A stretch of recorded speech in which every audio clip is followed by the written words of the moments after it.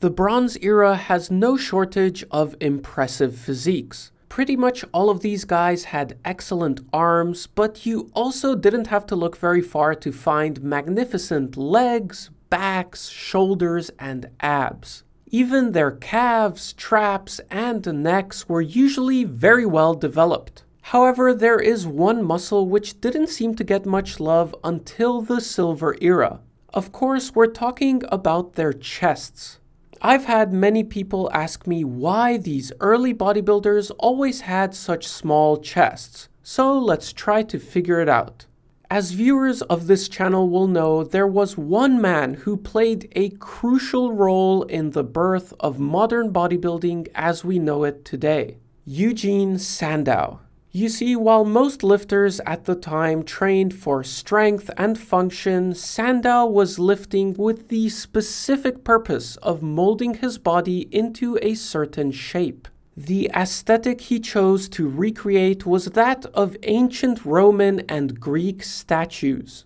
He traveled to Italy several times throughout his life to study these statues and take measurements so he could sculpt his own physique according to their proportions. Sandow did a fine job of this, and it's safe to say that he truly managed to turn his body into that of a Greek god.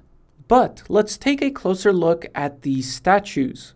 We can see they have powerful looking arms, shoulders, and abs. However, from a modern bodybuilding perspective, their chests are pretty flat. The chest doesn't stick out from the torso any more than the abs. Whereas during the Silver Era, bodybuilders developed thick chests which bulged out of the torso and clearly dominated the upper body. Sandow organized the first bodybuilding competitions. He judged them according to his own standards and in general was perhaps the most influential figure in Bronze Era bodybuilding. So it's not surprising that most of these early bodybuilders had flat chests. I reckon that if for whatever reason these ancient statues would have had watermelon pecs, it's likely that Sandow would have figured out a way to develop his own chest accordingly. Another important thing to consider is the sort of exercises they had available to them. Nowadays, the bench press is one of the most popular exercises in any gym, and it's an excellent chest builder. But it didn't always used to be this way, and in fact, it wasn't until the 1940s that the bench press became popular among bodybuilders. During the Bronze Era, training equipment was essentially limited to dumbbells, barbells, and very little else. There were no racks, benches, or machines. All exercises had to start by picking up a weight off the floor, even heavy movements like squats. These early lifters did plenty of pressing movements, but it was all overhead pressing variations, which could be performed standing. These exercises do wonders for the shoulders, but very little for the chest. The only horizontal pressing exercise Sandow included in his training book was a standard push-up. It wasn't until later that George Hackenschmidt started popularizing one of the first weighted horizontal pressing exercises. The floor press and its variations were most commonly used from the very early 1900s through to the 1930s.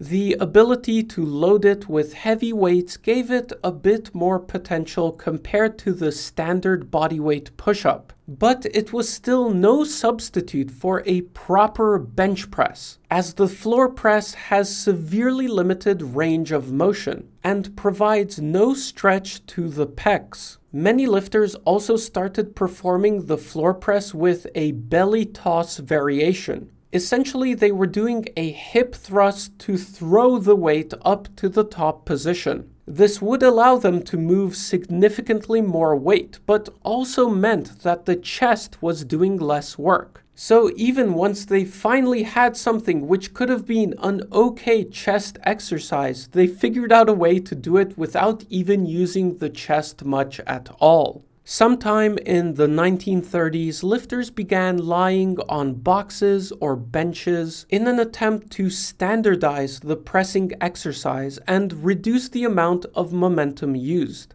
Bodybuilders quickly caught on to the benefits of this new exercise. And within a couple years, we start to see the magnificent chests of the Silver Era emerge. So basically, Bronze Era lifters didn't have thick, full chests because it wasn't the aesthetic they were going for. And also, they simply hadn't developed the right exercises yet. Nowadays, most bodybuilders will strive for a huge chest. However, there are still people who prefer the aesthetic of the Bronze Era. I'm personally not one of them, but I have had several comments on this channel from people who say they dislike the look of a large chest. And that's the beauty of bodybuilding. There are no rules, especially if you're not interested in competing. So, if you prefer the look of Bronze Era lifters, then make sure to prioritize vertical pressing rather than horizontal pressing.